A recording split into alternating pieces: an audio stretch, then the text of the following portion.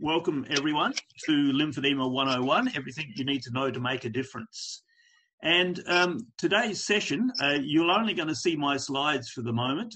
It's a session about basic education and reaffirming what you may already know. So the reasons why we must pay more attention to the lymphatic system are, number one, early advice can certainly help us reduce the risk of lymphedema. Early signs of lymphedema are easily detected. Early intervention can reduce the severity of lymphedema. So that's the really important thing. The other is that early intervention can certainly help slow the progression of lymphedema as well and reduce the health system and your costs, which is what's very important for us all to do. So let's have a look at the main reasons why we have to pay attention to the lymphatics. And number one, it's a sewage system, and all sewage systems have to flow. It's a key thing. Secondly, a good lymph flow is needed for cell health. Our cells are all bathed in lymphatic fluid. And you can imagine if the bath in which all the cells are not living isn't good, hasn't got the right composition of food and oxygen and carbon dioxide and things, the cells are not going to be happy. The other thing is that whenever and wherever lymph flow is slow, we get more fat deposits. And the deposition of fat is a big enemy of our lymphatic system. Also, whenever and wherever we've got reduced lymph flow, we get more infections, simply because our defense part of the lymphatic system is not working properly. So our immune response is poor when the lymph flow is poor. Something we've got to remember. Now, you see this diagram here, you can see the yellow bits. Go down and have a look at the feet. So everything that comes out of our blood vessels in our feet, which leaks into the tissues, has got to go right up past the knees, past the groin, past the tummy, through your chest to your left shoulder. So the lymphatic collector pathways, in that case, is very, very long and very torturous. And you see the same drainage pathway from the left arm and the left side of the head. But if you look at the orange part there on the right, the drainage of lymph from the right arm, the right side of the head, and the right chest goes into a different drainage point in the right shoulder. So there's a couple of totally separate and different lymphatic pathways. But the one that's of concern and of interest to us for the general body, and the legs in particular, is the one that drains into the left shoulder. So we must think holistically because of that. Now, have a look at this picture, this movie that's coming up. This shows us why we have to think, assess, and act holistically when we are dealing with the lymphatic system. So here we go. You can see here the fluid from the right arm draining into the right shoulder. And now we see that big picture of the fluids draining in the lymphatic system from the legs, through the groin, through the chest, through the tummy, from the left arm into the left shoulder area. That long, tortuous pathway is why we must think, assess, and act holistically. And why the big picture? Well, you can't put water in a bucket that's already full of water. That's the principle. I can't put any more lymph in the lymphatic system if it's already full of lymph. So we've got to empty those areas first before we can put things into it.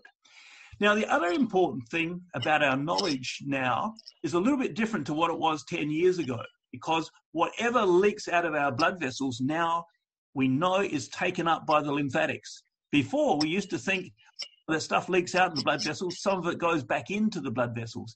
It doesn't, except in our lymph nodes. So our lymphatic system is absolutely crucial at the moment. And I hope everyone can hear me well. And if not, please message Deb and let me know if you can't hear me right. Now, our organisation of the lymphatic system is, as you see in this diagram, have a look down at the bottom of the slide there. You see the muscle layer and you see some big vessels above the muscle with a connecting vessel between them. That's called an anastomosis. Our lymphatics have got lots of connections. Up the top, you see the skin and some hair and the like. So this is the area where we're going to get lymphedema. It's superficial. It's above our muscles. So something that's really important to remember. It means it's fairly easily accessible in a way for us. Have a look at this picture here. You can see how our lymphatics, I'm just going to stop it for a second. You can see in this picture how our lymphatic fluids, the stuff that's leaked out of the blood vessels, is taken up by our lymphatics. Here it goes again. So Every time fluid leaks out, it has to be taken away. And here you see an initial lymph collector, a lymph capillary. We're now going down deeper into the tissues, still above the muscle, but you see here when you're looking at them, look at them now, they're starting to pump. And our lymphatic vessels deeper in the tissues are pumping all the time like you see here. And that pumping is helped by any muscular activity that we're involved in.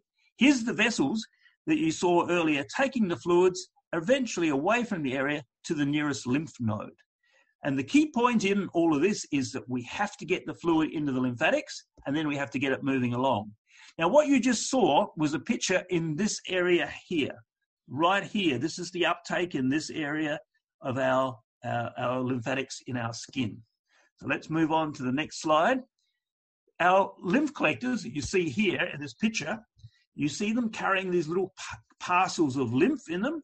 You can see how small these areas are here, this area here. See how small it is? By looking down here, there's a pair of tweezers. Here's the size of one of those lymphangines as a part of a lymph collector. There it is there. That's how big it really is, a millimeter at most. But if you're looking at them, what are they doing? They're beating slowly at about 6 to 10 times per minute.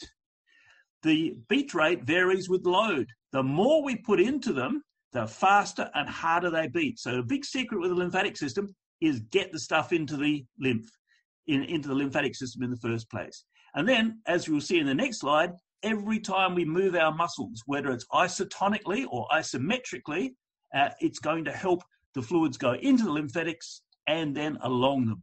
And here we see the impact of muscles being moved.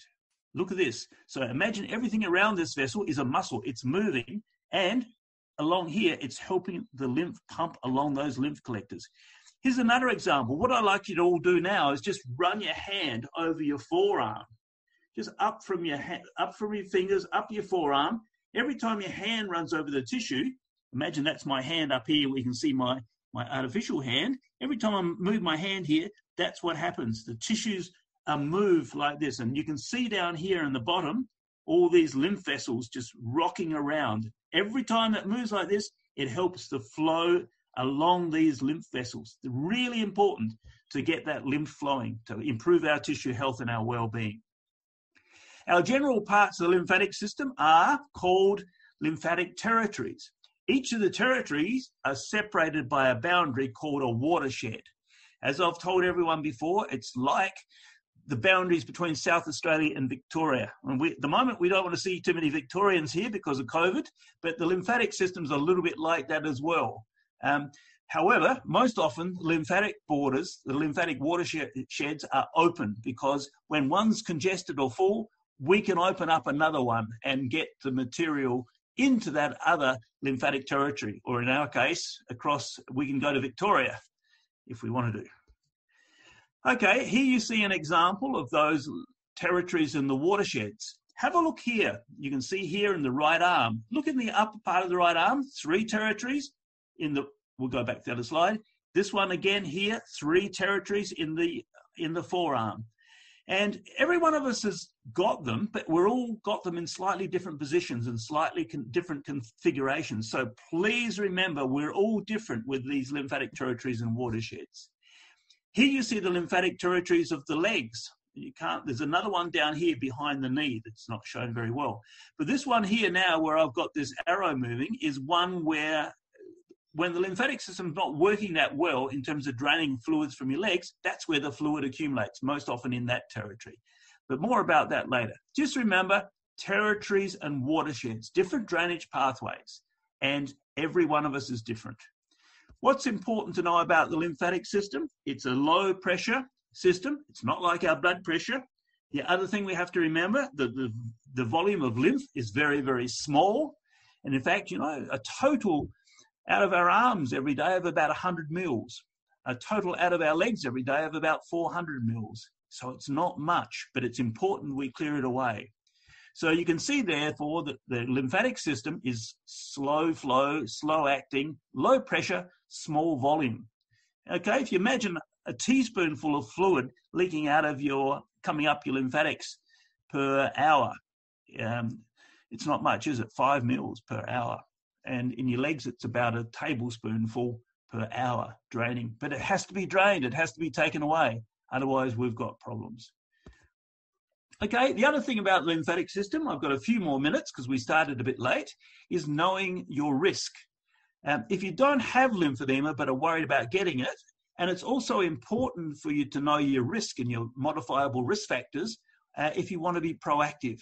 Reducing the risk in any event, in any situation, is always good for you and can make things much better than what they might be.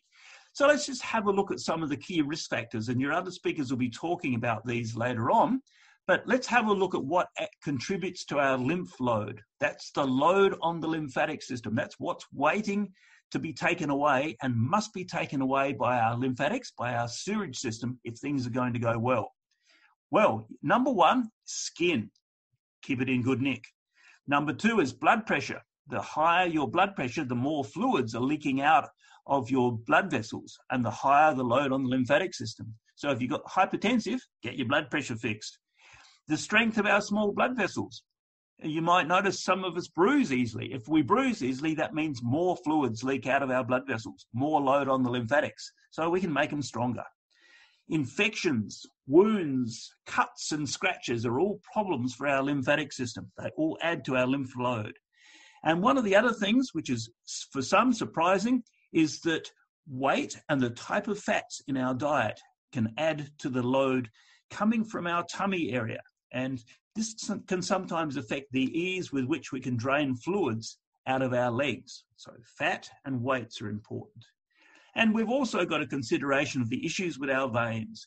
You know, our lymphatics and our veins are very close together. And in fact, a lot of our veins are actually inside a lot of our lymphatics are actually in the walls of the veins. So whenever there's anything going on with the blood vessels, the veins, sometimes there's some problems can occur with our lymphatic vessels. So that proximity relationship's important. The other thing here, this applies to South Australia mostly, soft tissue damage is a risk factor. Keep away from sharks. Okay, so every time you have tissue trauma, you know, have a motor vehicle accident or something like that, it damages the tissue, it damages the lymphatics, and really makes it difficult for the fluids to be taken away. And that's why whenever you get a tissue damage, you get a little bit of swelling, temporary in the first place, but it might last for a long time. So let's just have a look at a couple of those things again. Here's what happens if you're a little bit overweight. Whoops, sorry, we weren't able to get overweight. Here we go. As you get a little bit fatter, a little bit heavier, your fat cells, which you see here, get bigger and bigger. As they get bigger and bigger, they squeeze these lymphatic vessels that you can see here. I'll just run this quickly again in my last couple of minutes. Here it goes. As you get fatter, these fat cells get bigger and it squeezes these lymphatics. But interestingly, also increase when you've got lymphedema. It's part of the stages of lymphedema. We'll look at that in a second. Now, you've seen a message come up. My internet connection is unstable. It's because the power just fluctuated up here where we are, which happens daily.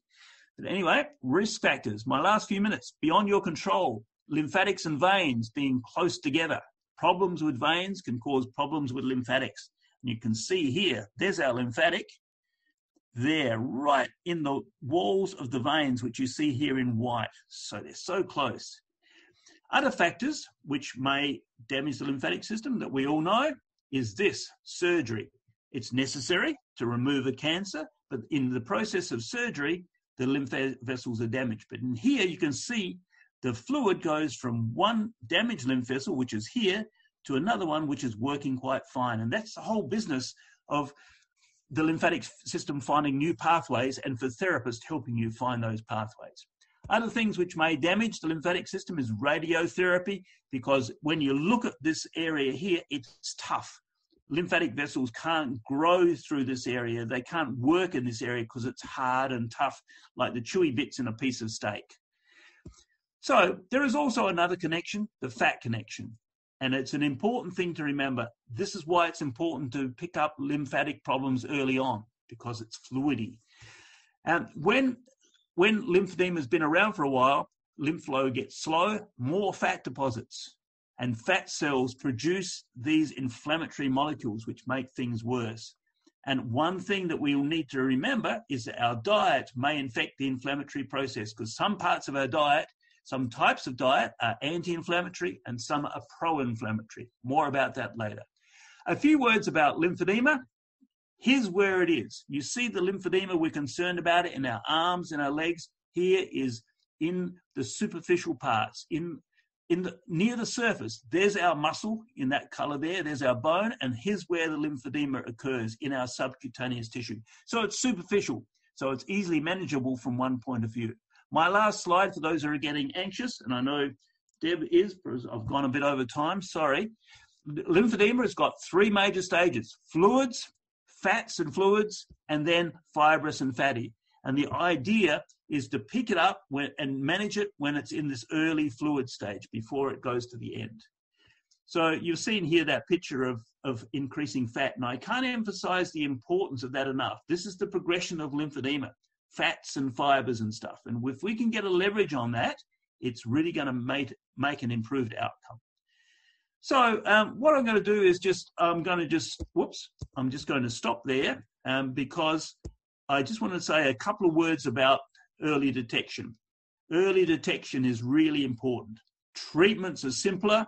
We're dealing with fluid, and you can manage it if given the right information. And that's what today is about. So thank you very much. I'm just about to stop sharing. Thanks, Neil. We don't have any questions. How embarrassing. We left all that That's all right. time. You can always ask questions later on, should you wish. Okay. The other thing is somebody wants to see your Alaska hat. Oh, my Alaska hat. That's because it's, notice this, I'll put there it is up here. I've got hair on my head under these conditions. It's so cold. It's 7 degrees outside at the moment. So yes. When you don't have any hair on your head, you need some hair on, artificial hair. One thing that did come through in an email, I might just ask that now, is that somebody was asking if there's any benefit of using a pump for leg lymphedema and wearing compression at the same time. A pump and compression. That's a very, very good question. I hope that person's on here. There's a few people missing, but yeah, somebody had emailed that through.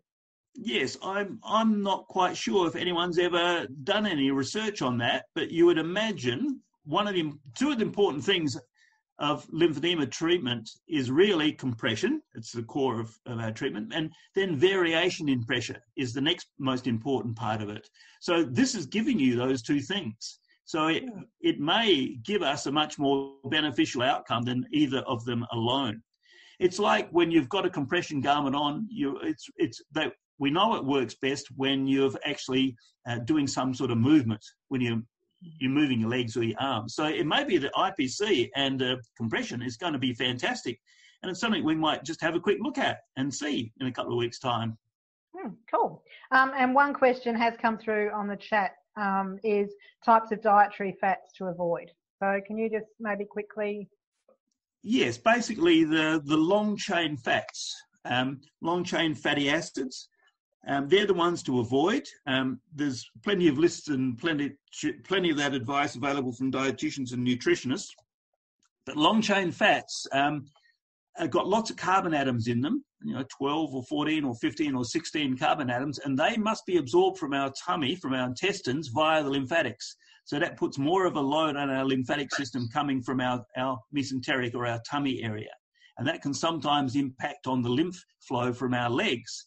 And sometimes even that milky white lymph containing lots of fats from our tummy area can leak down into our legs and show up as something called chylous reflux. So we have to watch about the type of fats that are in our diet, making sure they're mid-chain or short-chain fats. And that's another thing we can talk about one day. Okay, will do, yes. Lovely, thank you.